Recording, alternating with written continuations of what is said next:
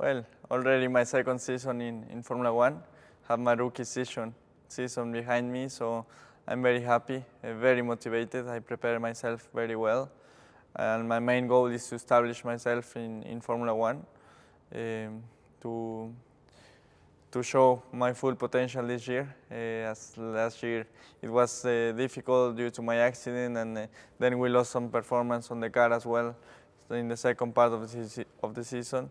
So I think this season is going to be a good one.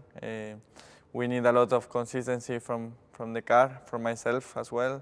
It's very long season, 20 races, so it's very important to keep improving race after race and be very together with the team, work a lot together, and I'm sure we will reach our goals this season.